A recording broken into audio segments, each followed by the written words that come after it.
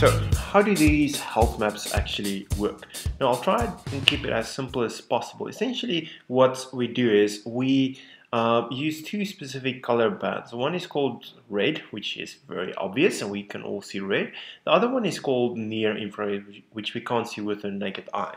And essentially what we do with these health maps is we look at the chlorophyll activity of the plant. Now, in order for a plant to photosynthesize, it needs red light. So it absorbs the red light that's coming from the sun and it's reflecting near infrared light.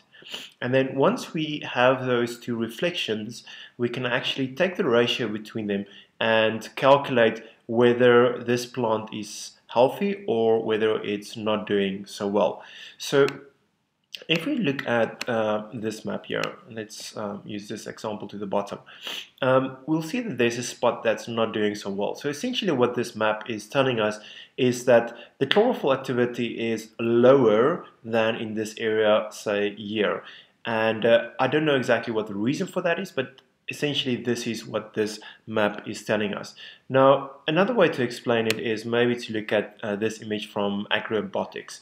So essentially we've got these different color bands. So let's start with this one to the right. So red light is absorbed by the plant, and a certain amount of that is reflected back to the sun,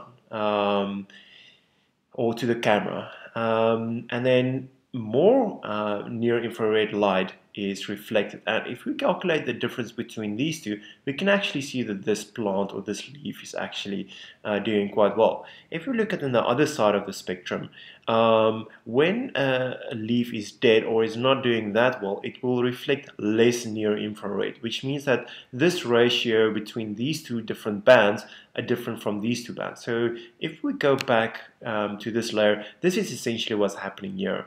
So the difference between the red band and the near infrared band is less in this area than say in this area.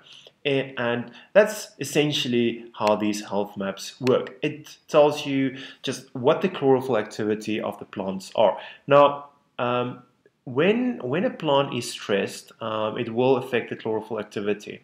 So in other words, anything that affects the plant health will also affect the chlorophyll activity or its ability to photosynthesize.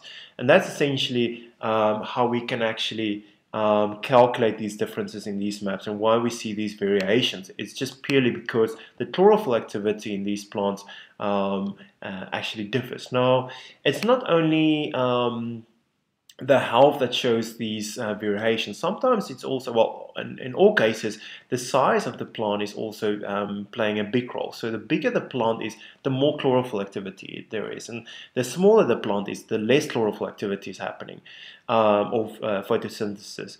And that's why it's so important to always compare apples with apples, if I can use that analogy. Always compare the same crop type, but always also compare the same size. So if you compare small mealies or maize with big maize, you will have a difference. So let's imagine that this was planted this